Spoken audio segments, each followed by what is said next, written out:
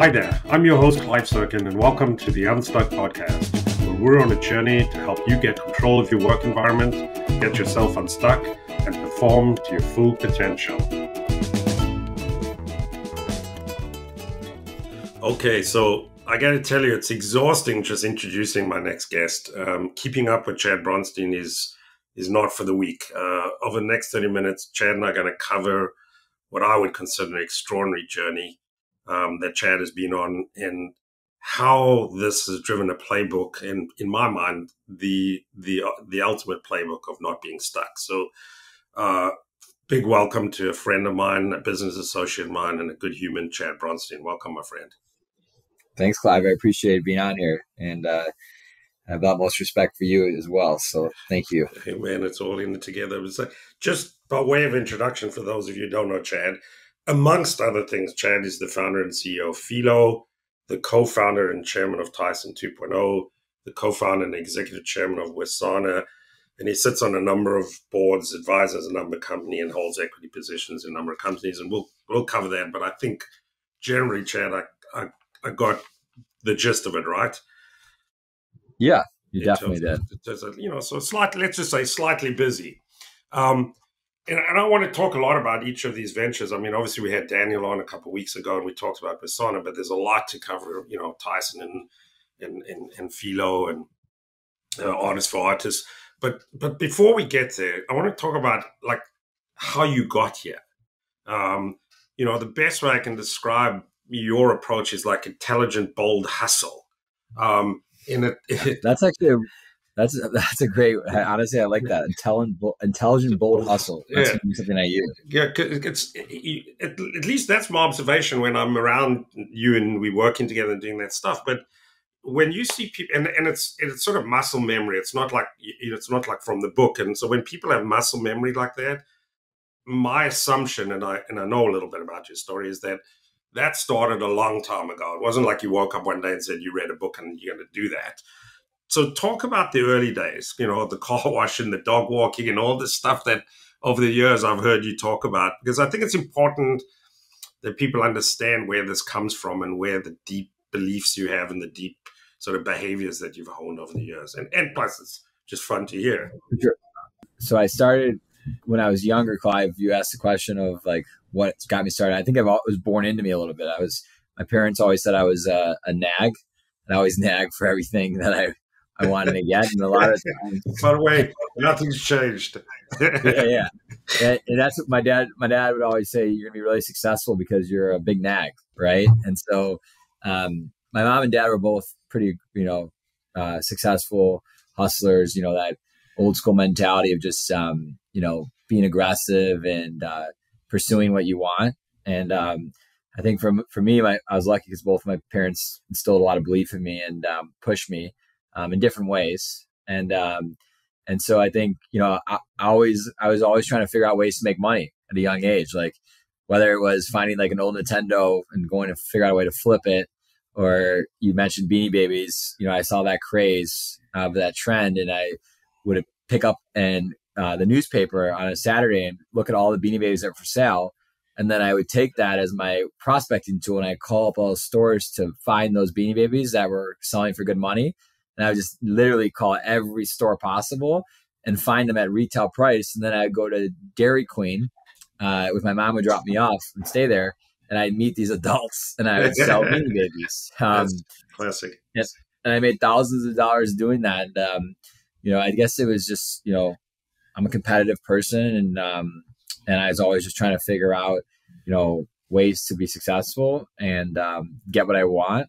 And so I guess throughout my whole childhood, that's what I was doing. And then, led me into detailing cars and other aspects. Hold on, Clive. Sorry. There you go. Okay. Yeah. So my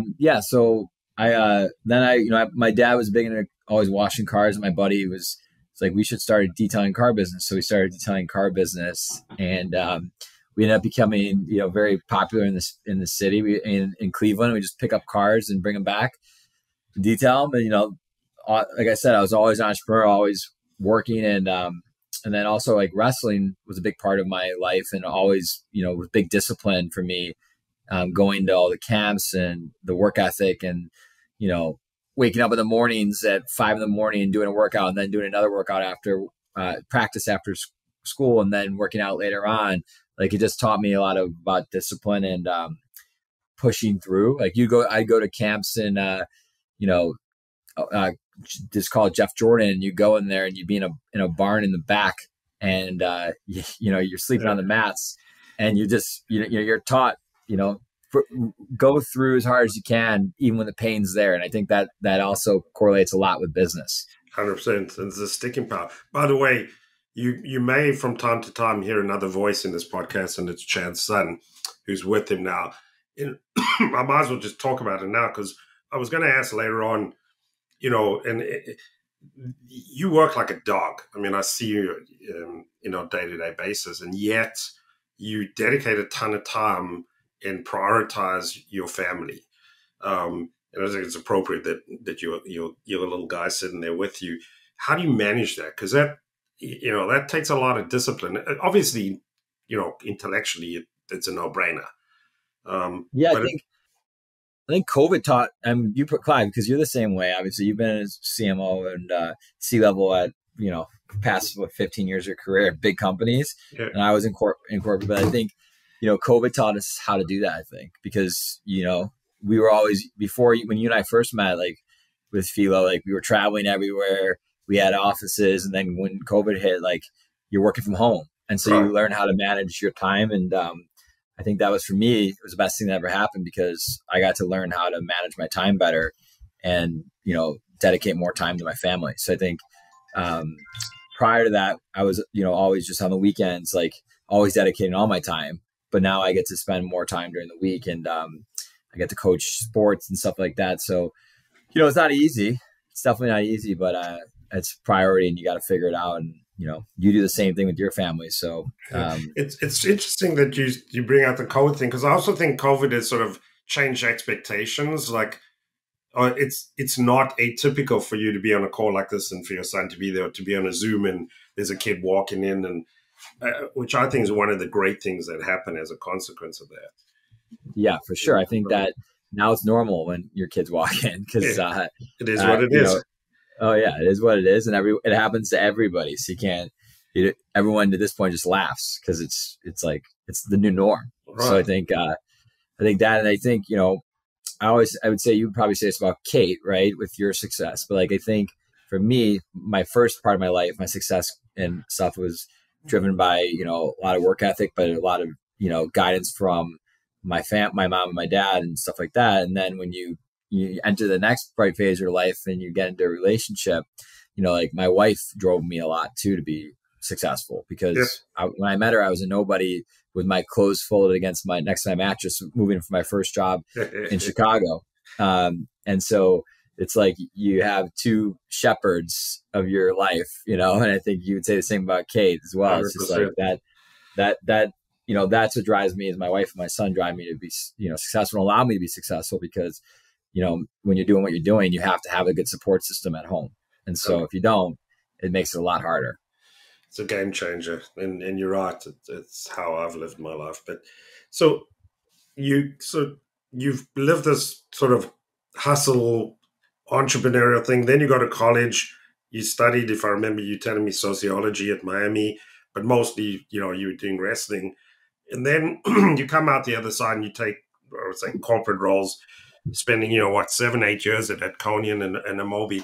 Why did you go and take a job versus trying to do a startup then? Was it part of a master plan, or was it just the way it was? And why the ad tech biz? Okay, yeah. So it's a good question. So when I first was in Miami, Ohio, when I was always athletic, and I moved to trying to figure out ways to make good money in college. I got certified as a pretty sophisticated personal trainer. Like, you have to go through stages. And I moved to Chicago for a summer. My mom was in the clothing business, and her best friend had a clothing showroom in Chicago. And he's like, "You can live with me." So I moved to Chicago for the summer, and I became a trainer at Crunch for the summer. And I became the #1 trainer at Crunch in sales. And and I was doing very well. You know, you're making good money. And I met a guy that was in ad tech when I was there, and he's like, "You're amazing at sales. You should be, you know, working for in the ad tech industry." And I'm like, interesting. And so I go back to college, and in Miami, I won Entrepreneur of the Year at Miami, actually. So I have done, and during college, I was actually doing other things as well. But I went back to college and I got a call. And he's like, "You should interview for IEC," and I did. And I actually left school a semester early because they accepted the fact that I won Entrepreneur of the Year instead of a degree. And so I left college semester early and went to City Search as my first job. And I was 732% to goal there. And I became the number one salesperson there. So it just worked out that way. And I'm glad it did, because you learn a lot through that process to then set you up as an entrepreneur. And so that's how I got to the ad tech side of things. But I always tell people, when you start off in sales, I started off in sales. I was a costume jewelry salesman. That's for a whole other day. But you learn rejection, and you also learn resilience. And I assume you had the same experience, which is, and you also learn how to adjust, because if you keep the same hustle, the same sale, the sales pitch, and it's not working, you're going to die. When I got the job at City Search, it was selling local to, like, you're grinding selling to local, like, restaurants, right? You're going to the suburbs and selling to, you know, small businesses. And so then I wanted to go into the ad tech industry. I was young. I was 22 and a half or something. And I left school and I was number one salesperson for City Search, but I didn't graduate. So I went to like 40 interviews and got rejected because of those, not because of probably the graduating side, but just because my no experience in ad tech. And then I finally landed a job at Bankrate. And like my work ethic I always became, you know, top person at the company in selling, because I worked my ass off. And right. So then it led me into, you know, just a company called Traffic Marketplace, where I was, you know, the number one, I was one of the top salespeople there. And then to Adconian, which, you know, I ended up becoming a director of sales at 24 there, and then working my way to chief revenue officer, because I grew the Chicago office there from myself to, I think, around 100-person office doing 100+ million in revenue. And then I ended up taking over the rest of the regions. Got it. And then, so it you know, an amazing experience of this. I got to know Chad during that 7-year period when he was at Moby and I was at Kellogg's and Kimberly-Clark. But during that, and then I remember vividly the coffee we had back in the West Loop about 3.5, 4 years ago. It's almost 4 years. And you talked about the vision for Fyllo. How did that happen? Why then? Like, you've been on this incredible run, and you make a decision, I'm going to flip and I'm going to go and start something. High risk, totally different game. You know, there are some parallels in terms of, you know, a SaaS platform in the tech world, in the brand and marketing world. But what led you to that pivot and that transition? You know, that's a really good question. So when I was at the end, and I think you probably had the same feeling, from not to insult Kellogg's or Moby, but I think of the sense of like being a corporate, like, you were longer than me, but, you know, 8 years there. The questions I had to ask at that time were like, I had a lot of offers to go run companies, quite a bit of them. And, but it was not my company, right? It would be chief revenue officer or president of someone else's company. And that's not a bad thing, but I think I had enough of that, to be frank. And so it was a tough decision, because I was used to making a lot of, you know, at corporate, you make good money. So I was used to making that. And like, looked at my wife at the dinner table. And this is back to what I was saying about, like, I wouldn't have done this without her support. And I said, I want to start a company in cannabis. And she's laughed at me because before this, I didn't really smoke much weed or ever really talk much about marijuana. Right. Yeah. So she's like, you should do that, and you should go start something yourself. And so with that support, I did that, but I wouldn't have done that probably because it was scary. Right. I was 14 years outside of the 8 at Moby, making great money and, you know, in that world. And I did have a startup company I got to start in Moby that I raised some money for, called Worthy, which was a real-time dog walking company. So that allowed me to be Kim Perrell allowed me to be an entrepreneur in that sense. She invested in it, and I partnered with another Chicago entrepreneur. But I would say if I didn't have that sigh of relief and support from Selena at that time, I wouldn't have done it. But it was the best thing I've ever done. That's what I was meant to. I'm meant to be doing what I'm doing now. And then, you know, I think when you're coaching someone else's company at the time, you can't really make all the decisions. And I'm not saying I make all the decisions at Fyllo, but I like to have the ability to allow people to make decisions and take risks that I think are feasible to be successful. Whether they fail or not, it's still a much better position for me. 100%. And just you made a point, and then you sort of caveat, which is like no disrespect to Kellogg's or Moby, and that I feel the same way. It's like I was so ready to make the change, but I have no remorse because I always just go, what I'm doing now is radically different to what I did when I was in corporate at Kellogg's and Kimberly-Clark, but I wouldn't be able to do what I'm doing had I not gone through that journey. So it's like, for me, it's like, they're not incongruent. It's one led to the other, and I'm deeply grateful for it, but I was ready to go. I was ready to try. You probably could have done it 10, 15 years earlier, right? But you could agree, and I got the same way, is that you get complacent and comfortable in those environments. And you still work your ass off, because you and me are the kind of people, like, we just, I traveled 4 days a week. Let's be clear. Like, there was no time that's also made my life, the last 2 years of it, I was miserable because I was traveling 4 days a week, and people are like, oh, you get to travel. Like, you and I both can say it's like, it's not that great when you're away from your family and you're staying in hotels. It gets lonely. But anyways, I think you and me and you technically retired and you're out of retirement and you're helping companies like me and other companies, but you have to have an energy level that is pretty high. And I would say, we're talking about me, but to you, is like, people that are listening, like, you're very helpful to companies like mine. And you also, I think the fact that you did the Kellogg's, Kimberly-Clark, now, like you said, or me doing what I've done, it gave us credibility to actually go and be wanting to help companies. Well, my thank you for that. And my perspective is like, I only have two switches, all in or all off.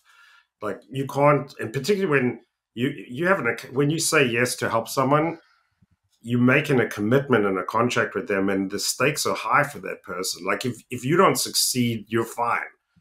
But my perspective is, when you say to someone, hey, I'm going to roll up sleeves and come help you, you're now part of owning their vision. And I remember we had that, it was Beatrix, if I remember correctly, we were sitting there having that coffee, yep.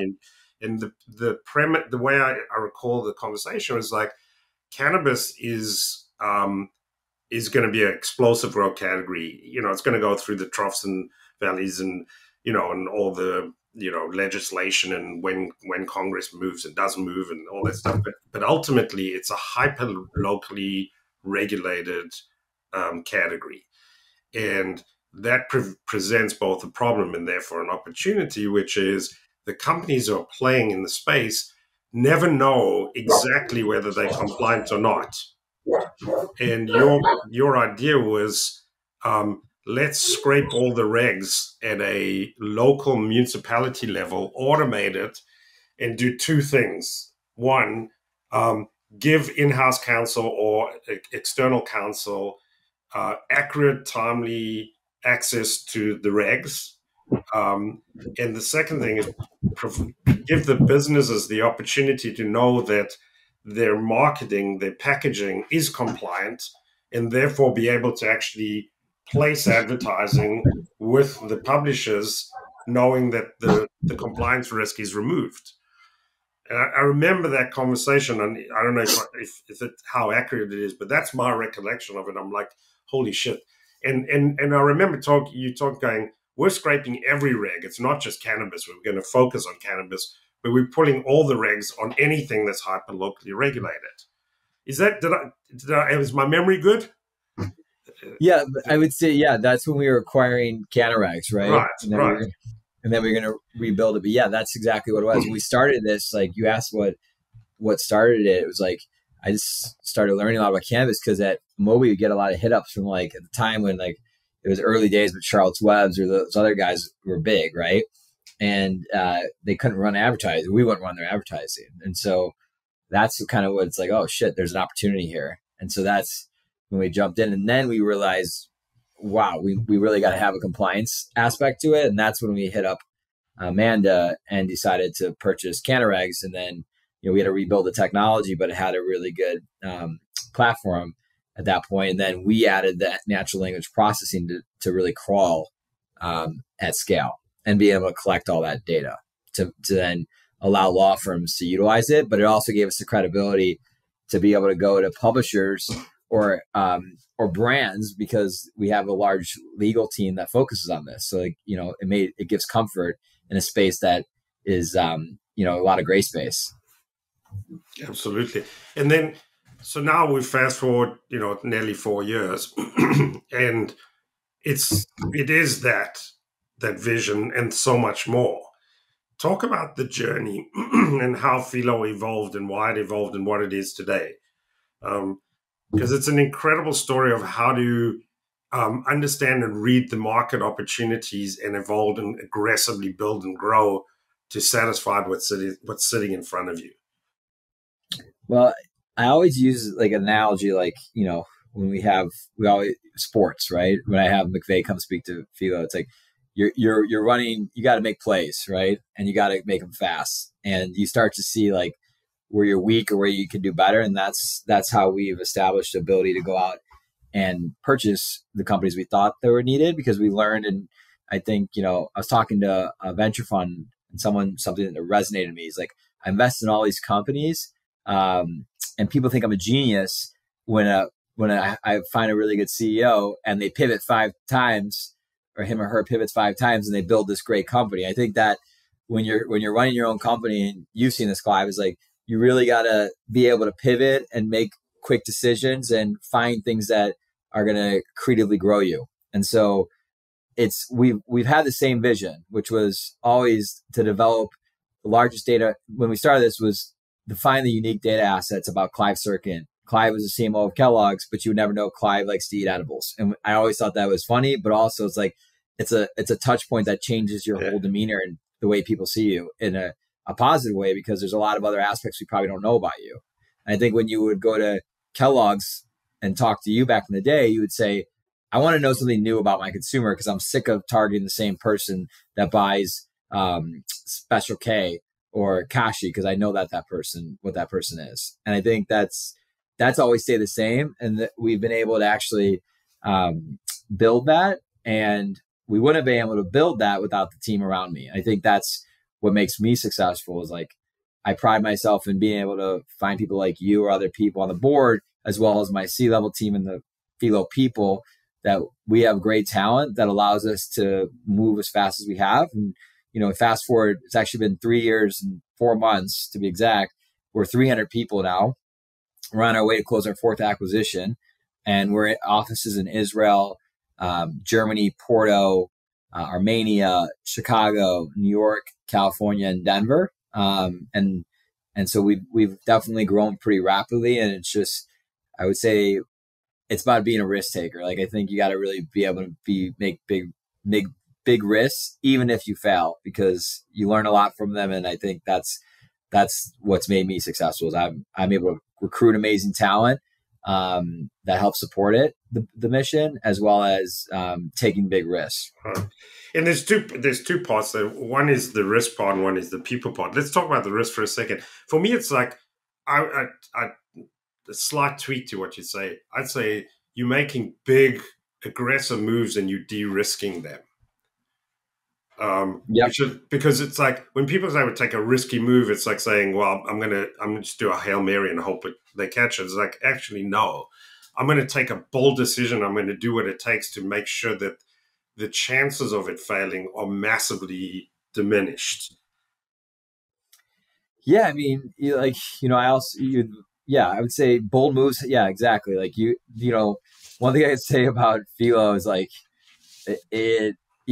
I jumped into building Fyllo on my team is in a very weird times, right? I'm in this office where I'm at right now, where I found out we were at dinner with COVID actually in March, and we're like, what is this? Like, and then we were in Benzinga. We had Benzinga, and then the board meeting, and that was the last time I saw you for a while, right? Because we're like, then we were stuck in your office, and like that was COVID. Then you had all these other aspects, the political landscape, and then now we have obviously the markets, and in cannabis markets are always up and down. So like what I always tell CEOs and founders, being bold and also being bulletproof. And that when I say bulletproof, I mean like you can't let the bullshit, the negativity and all that other stuff get in your head. Because if you do, you will fail.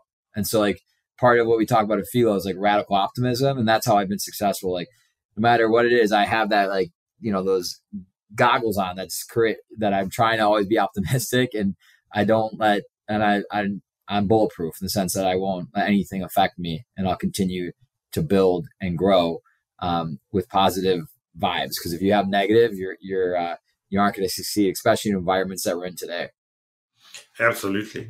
And on the talent piece, because you're very, very open about this, and it's like, and I know the team, you're an incredible leadership team at Fyllo, and but the thing you pretty constant about is this talent obsession, this relationship obsession, this loyalty obsession. And I've heard you use the term people first, because it's one thing to have a vision. It's one thing to have the commitment and the resilience and the drive and all this, but if you can't do it on your own. And I know that's a big deal in terms of how you think and operate. So talk a little bit about that.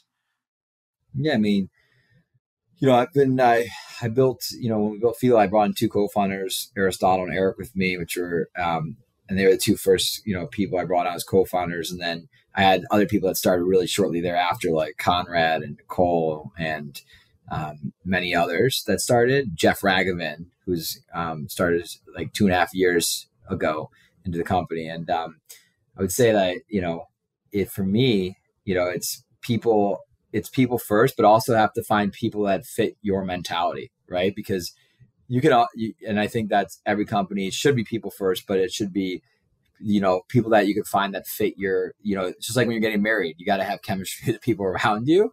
And I think that when I started Fyllo and, being a part of Amobi for 8 years, like when we had Iconian, we had such an amazing team. And then, when you're making these acquisitions that are stuff, things change, stigmas change, culture change. And so I was very selfish when I started Fyllo in the sense of I want to develop a culture that I liked, and that I didn't want to have like an ivory tower approach. And I think when you run a company like an ivory tower approach, then you're really not a people first company, because you really don't know the people. And so I think at least at Fyllo, like what our C-level team does, and at Tyson 2.0 and with Wisana, like the people are ingrained in the mission, and the people below that can see that. And I think that if you I've always been taught to treat the janitor the same way you treat the C-level exec, the person that runs the show. And I feel like if you have that mentality and you're not too big for your graces in the sense that you'll do anything to make something successful, then people see that, they can respect that, and they can get down with the mission. I think that when they see the other side of it, then they're like, oh shit, like this person's not really saying they're not practicing what they preach. And so I think that finding great people that fit your mentality and that are along for the mission is that can follow, like that have the same speed. Conrad always says like that high metabolic rate, and like all the people around me, Conrad, Jeff, Aristotle, Nicole, Eric, Wes, Mamta, Travis, Kendall, etc. I'm probably dropping people's names that I forget, but anyone that's around me, and then Tyson, we have Adam as the CEO, and Daniel as Wisana. We all have that that inherent mentality to hustle. And I think that what I was saying is that it's okay for people at your company to be transparent to people that maybe don't have that same mentality. Maybe they're not right for the mission. And so one thing that I have Sean McVay speak about, he speaks on his own about it, but he's radically candid with people. He tells it like, if you can follow their culture and, fit their mold in the right way, and you're there for the mission and you bring solutions to the problem, you're just not there complaining about the problem. You actually have a solution to it. I think for me, that's important as how we run our company, is like finding the people that know what they signed up for and that love what they signed up for. And I think that being radically candid is very important in building a good culture. Yeah, and just for those who are listening, you brought up McVay a couple of times. You were college roommates with him, and we talk about the NFL Super Bowl winning coach. I remember one thing he said, which I hope I don't butcher, but it struck a chord with me. He had a line which was like, does your behavior today line up with your picture of your success in the future? And I know it's not exactly verbatim, but it's like that one I walked away with a lot because when he talked to us, but that one struck me, which is like people have pictures and views of the future and these dreams and, bold sort of plans for things. But if your behavior today doesn't line up with that picture, you're not going to get there. Yeah, and then also you got to be willing to make change to get there too, and not be afraid of change. So I think I think when we started Fyllo, it's like, and all these other things, like you can never predict where it goes. You can have a mission of how you're going to get there, and I think that it comes down to work ethic and creativity, and again having the right people around you. But I think that you got to set that mission and just stay focused on the end goal, but how you get to the end goal may be different than the way you thought it when you started it. Right. And to that point, is like, that's one of the sort of hallmarks of great professional athletes, particularly like, say, for example, a quarterback, is when you make a bad play, you can either let it get in your own head and get caught up in the bad play, or you go, I made a bad play, I understood what I did wrong, and I'm moving on to the next play. And a lot of times I see companies, whether it's startups or big companies or teams and individuals, they let a bad play, because you're going to take hits along the way and you've got to be able to move and adjust. And if you get caught up in taking the hit and why you took a hit versus understanding and moving on and getting rid of it, you're never going to move forward. And I see that in terms of the Fyllo journey. It's the ability to see where the opportunities are and take the feedback and move on, right? Yeah, Clive, you've seen the hits early on that we can't really talk about, but you saw some hits I went through, like that could have been, that's why I always say, it's like people see the press and they're like, oh my God, you're killing it. And there are times where you are, but it's like, also it's like they don't, you are killing it, but you also don't see all the shit you deal with behind the scenes. And if that's why I said bulletproof, because you've been there since day one with me, like literally since the beginning. So you've seen the stuff I went through and the things that that you can't expect when you're, and I just feel like, it's like a quarterback or anything. It's like, you're going to make bad decisions, and it's how fast you react to those decisions. I mean, how fast you react to make changes to those decisions. And it's like watching film. Like you watch a lot of film in your head. You can watch film on TV, but in business, you can't really watch it on TV. You just watch what you fucked up in your head all day. And that's what I do a lot. I always am constantly thinking about, like, what could I have done differently? How do I make changes? And that, I think that's the key to being a successful entrepreneur. 100%. Hey, we're getting close to time, but we can't finish this without talking about Tyson 2.0. For all the obvious reasons, because he's an incredibly interesting guy, and this journey that you're on with Tyson 2.0 is phenomenal. How did you meet him, and how did this happen? Yeah, so I met him through. So Daniel and I were sitting in this office one day, and I'm like, we gotta get to Mike Tyson, and because we were at Patel event and talking about, like, psychedelics and cannabis, and in order to be successful in these spaces, you really got to have people that have suffered from something that can speak about it authentically, and then also give us that vocal strength because of Mike Tyson's persona and who he is and his ability to reach people. We're like, we got to get Mike. And so I had a guy working for me that I knew could get to him, and he got to him. And then I talked to his brother-in-law Azim and his wife Kiki, and told him we were doing Isana, and then we got him on board as a strategic advisor.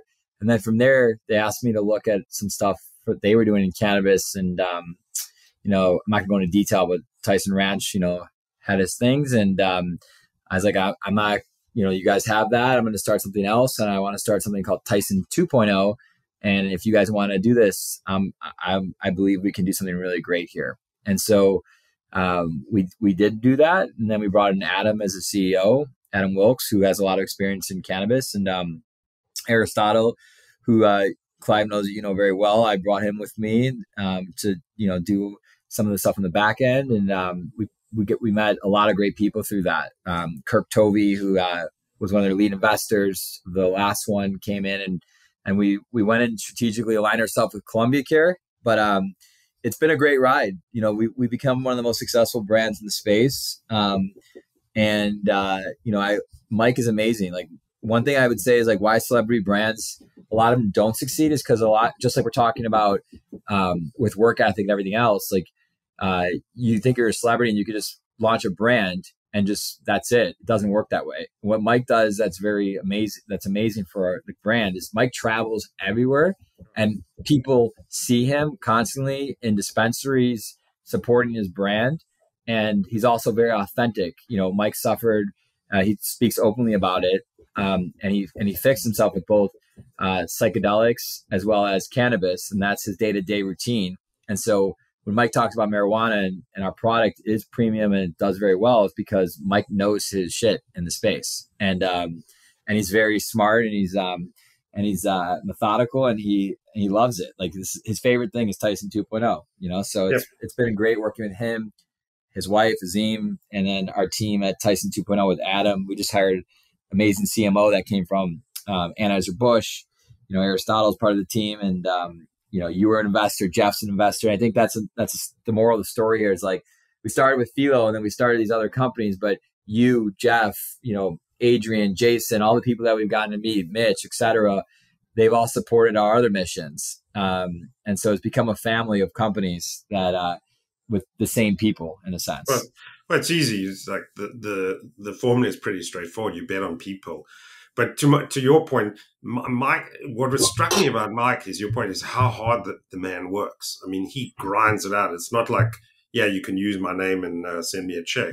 He's out there grinding it out, and then incredibly thoughtful and unassuming. I remember sitting at dinner at Vegas at the conference, and I was talking to him. He's just a very thoughtful, very circumspect guy who's had to look in the mirror and face up to some of the tough challenges he's had, and yet he's very at peace with himself.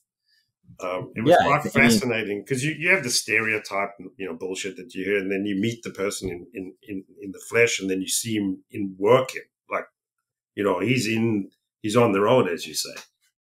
Yeah, he's on the road, and like I say, he's very humble. And the thing with Mike that is like, Mike's always around. Like, I think a lot of the big names you don't see all the time, right? Mike's probably the most popular guy in the world, one of the most popular guys in the world. And he's always talking to his fans and always taking pictures. He never says no when someone stops him, and he's out there. And I think it makes it more tangible and real because of he's out there and people get to like know who this person is. And I think, he's very calm actually individual, and it's been fun working with them. And then we just launched Ric Flair's brand too, who's also, you got to meet Clive. I think you met him. I don't know if you met him, but I know Rick. There's a long story for another day. No, but I haven't met him this time around. I met him because I grew up with a friend of mine who was a professional wrestler. So I met Rick maybe 33 years ago when he was coming up. He's also like Mike in the sense that everyone loves him and knows him, and he's also always out there hustling and talking to people. But I think that's the key of building what we're doing at Tyson 2.0. It's building nostalgic moments. And in cannabis, like the reason why they do very well is Chase, my son, knows who Ric Flair and Mike Tyson is. And your parents, Clive, or your parents' parents, and mine, same all know who Mike Tyson is, right? And Rick are. So it's like, they touch upon all these generations, and there's memories with those around that. And I think that's also why they do very well, because they mean something to some people. That and to your early point, authentic for the good, bad, and ugly. They are who they are. They're not trying to be anyone else. Exactly, and that's crucial. All right, man. Well, we're at time. There's so much more we didn't cover. We're going to have to get back again because I do want to talk at a later stage about artists for artists and the idea, the business that you formed at Keenan. But got to tell you, as always, it's enjoyed talking to you. I think there's a ton that the people who are listening are going to take away from this in terms of what it takes to go from an idea to an actual business that's flourishing and to stay in the game and keep evolving. And so I appreciate you making the time. I know you've got a ton going on, my friend. So thank you very much. Anything for you, Clive. And thank you for all that you do for all of your companies you help out, because you truly are someone that says what they do. And so I got nothing but love for you, and I'll anytime, anywhere. So thank you. Thanks, pal. Appreciate it, man. Take care. Okay. Bye. This podcast podcast was brought to you by Screen Dragon. We break down barriers, make work flow, and unlock talent. Visit screendragon.com to see our software in action.